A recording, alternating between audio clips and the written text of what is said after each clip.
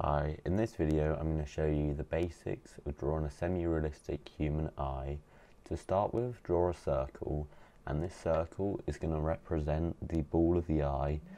Next, once a ball is drawn, I'm going to draw the socket around, and finally I'll add the eyelids and sketch in the skin that covers the eyeball.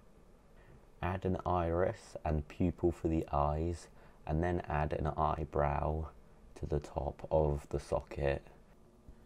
Next, I sketch out where the highlights and the shadows will occur on the eye. I'm using standard sun lighting, so the light is coming from above. Areas of light facing the sun, such as the upper eyelid, will be lighter, and areas facing down away from the light, such as the lower eyelids, will be darker. Next, I colour the sketch with a mid-tone and lower the opacity of the sketch.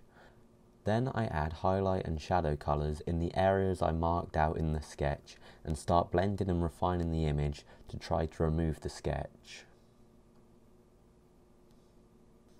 Notice how for the whites of the eyes I chose a more greyish colour, and that's because eyes are a lot less white than we imagine and they shouldn't be the brightest part of the image. Finally, I continue rendering and add more details to polish off the image. Adding finishing details is a great way to create fun and unique character to the eye. For this eye, I added eyelid colour and thick lashes to suggest a more feminine eye, however similar principles apply to male eyes. And here's the finished eye. I hope you found this helpful, and send this video to someone who you know will find this helpful too. Thanks for watching.